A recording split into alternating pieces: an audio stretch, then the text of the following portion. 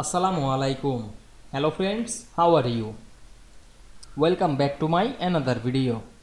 In this video, I am going to show you how to insert decorative border to Affinity publisher. Let's get started.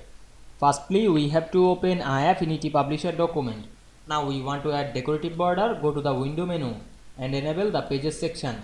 Then enable the master pages and double click on the master page. Then go to the tools section and select the frame text tool and draw the tool over the page.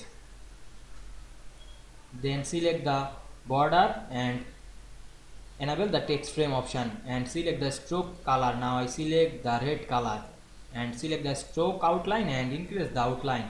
You can add many style. Now I select the texture line style. Then close the window. Then disable the master pages and double click on the main page. Now we can see we make a decorative border very easily. I hope you enjoyed the video. Please like, comment, share and subscribe my channel. Thanks for watching.